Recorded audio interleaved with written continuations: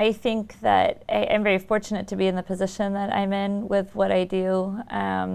I view every day coming to work as really an honor and a privilege to be able to work with a patient, but to gain their trust and their confidence. Hi, how are you, Dr. Olson? Nice to meet you. This is Jody, my assistant. The ability to operate on someone is something that, you know, the vast majority of people in this world could not do, and it's just something very different, and for that reason it's very fulfilling for me, and I just hope that my patients sense that same sort of dedication and that same, you know, sort of fulfillment in the outcome of what their treatment plan is.